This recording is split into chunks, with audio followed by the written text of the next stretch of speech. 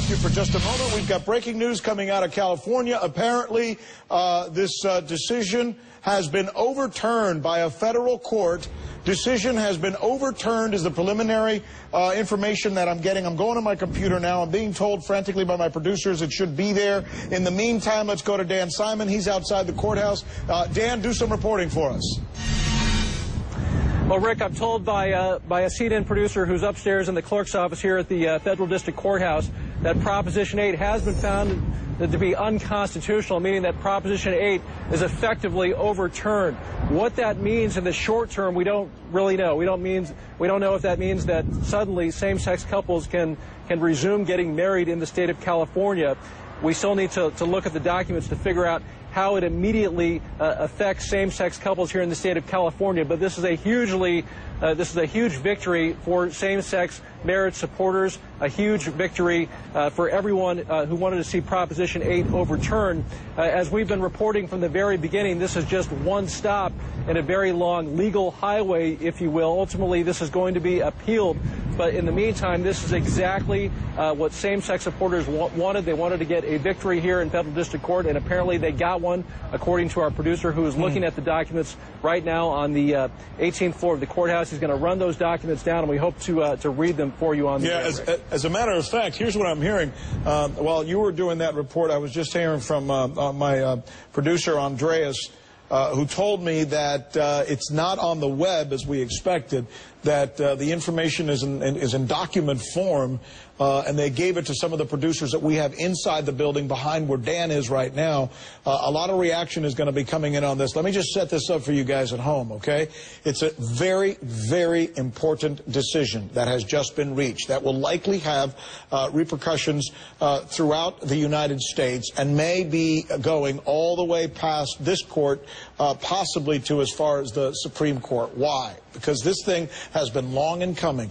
The last part of this, the last step in this process prior to today was when 52% of the people living in California, that doesn't mean all of the people in California, as many of you have reminded me on Twitter, but 52% in this referendum decided that same-sex marriage was not legal, that it should only be between a man and a woman. Since then, it's been challenged again and again, and it finally got to this federal level with this court. And now this judge has come back and said, sorry, you can't make a decision that seems to disallow this type of marriage.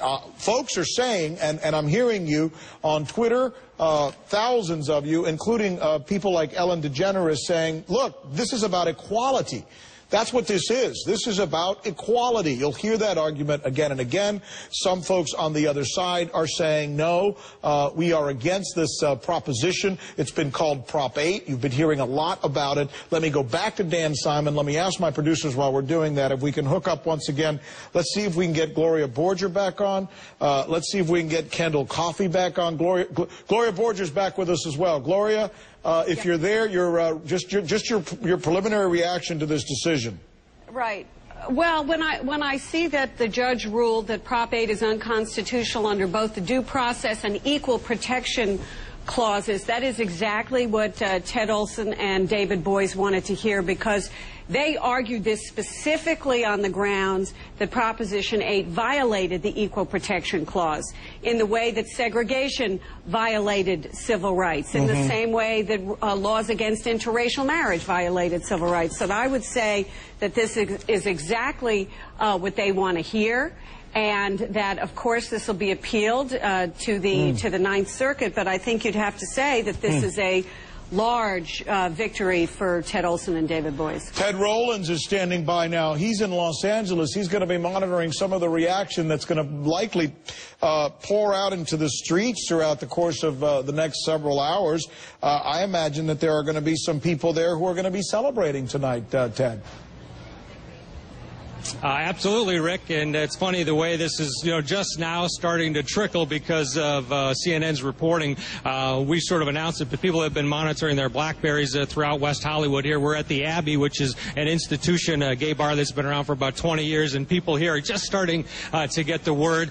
Your initial reaction, we were talking earlier about this whole thing, and now that it's come down, what do you think? I think it's excellent. It's an overruling of an overruling. It's back to where the law should be. I think it's a gay issue, and I know everyone in the world, everyone in this country can vote, but I think it's a gay issue, and I think that heterosexual people should defer to the homosexual population and say, what do you guys want to do? And that's what we want to do. So. All right. Well, I don't know that will ever happen, but everybody will have a vote.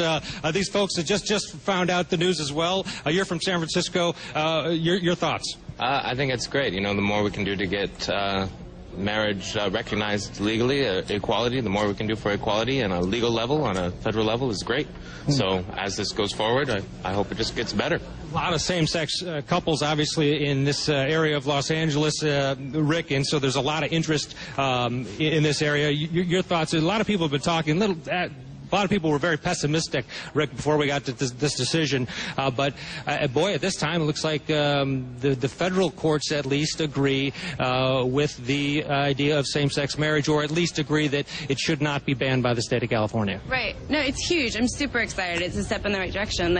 We just need to keep moving forward with it. I mean, it shouldn't even really be an issue, and the fact that we have to have these conversations are sad, but this is really great news. Right. Initial reaction, Rick, it's a bit tempered, as we talked about before. Everybody's well aware of the fact that this is the first step in a long process, likely going to the Supreme Court, but you can bet there'll be a lot of celebrating here in this area, at least tonight. So where travels and there. Yeah. Ted, just wonder, where are you? I mean, I don't mean specifically block by block, but what part of L.A. are you in that would garner that kind of We're in West Hollywood. West Hollywood, okay. West Hollywood, yeah, and specifically we're at the Abbey, which is their slogan is 20 years and still raising the gay bar. So this is an institution here in West Hollywood. So where would the obviously a lot of opinions on one side? No, we get that, and that's why let's just be real transparent about it. Where are the 52% who voted against what this judge has ruled today? I imagine they're just you know the state, you cover it every day.